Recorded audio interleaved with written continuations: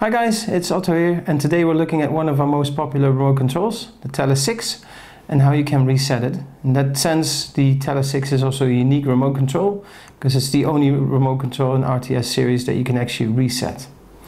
Now, one thing to realize before you start the resetting procedure is you have to realize that it resets the remote control itself. So it erases, for example, any schedules that you set, it erases the names.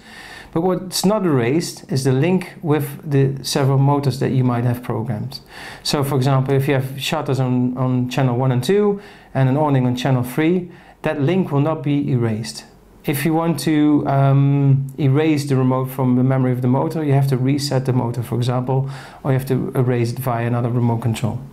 So that's something you need to realize. It can be handy, it can not be handy, but it's that's the way it works.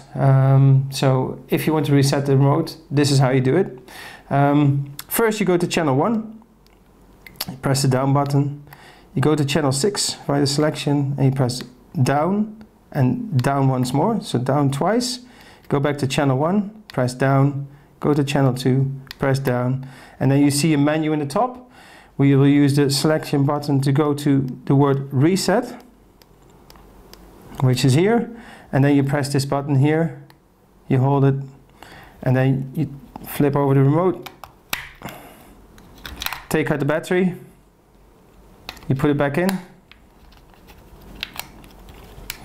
and we use the selection button to see that we're now in the setup menu.